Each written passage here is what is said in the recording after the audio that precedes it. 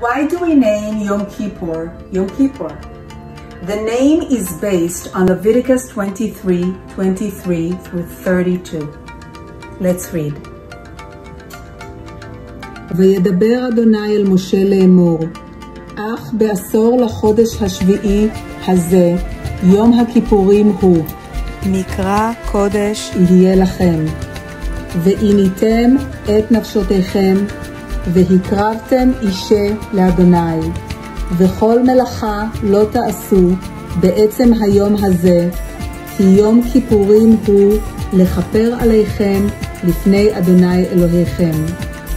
כי כל הנפש אשר לא תאונה בעצם היום הזה, ונכרתה מעמיה. וכל הנפש אשר תעשה כל מלאכה בעצם היום הזה, והעבדתי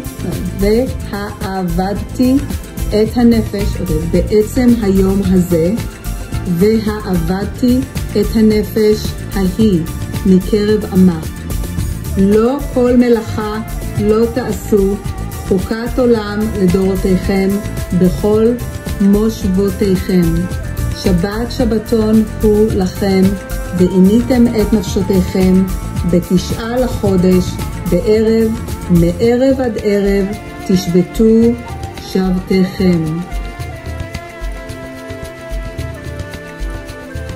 Check out my book series, Learn to Read Hebrew in 18 Steps, if you're interested and really serious about mastering reading Hebrew.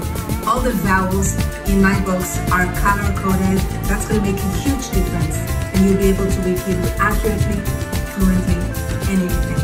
For more information, go to HebrewGuru.com. I would like to pause for a second and explain to you the Hebrew Guru color-coded vowels method.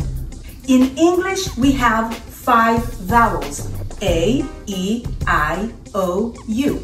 Similar to English, in Hebrew, we also have 5 vowels. We pronounce them differently. We have A, E, I, O, U. A as in aqua, E as in red, I as in green, O as in orange, and U as in blue. Unlike English, Hebrew vowels are symbols.